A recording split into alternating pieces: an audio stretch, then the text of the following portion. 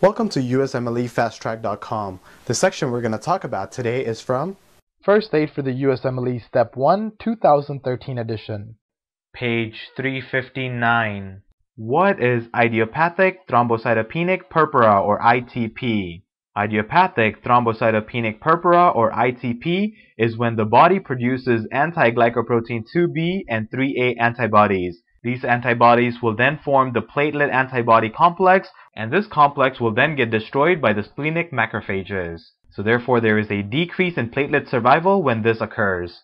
What lap binding would you see in idiopathic thrombocytopenic purpura? In idiopathic thrombocytopenic purpura, you would also see an increase in megakaryocytes. And megakaryocytes are the immature platelets because the body is trying to produce more platelets, and therefore there would be an increase in level of immature platelets. Describe the platelet count and the bleeding time in idiopathic thrombocytopenic purpura.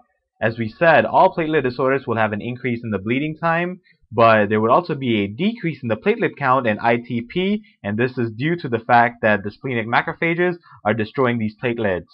For more information on this topic, click on the link in the description section below. For a full USMLE Step 1 review, be sure to check us out at USMLEFasttrack.com, where we help you review the entire first aid for the USMLE Step 1 with high quality videos and hundreds of detailed pictures for a better understanding of the material.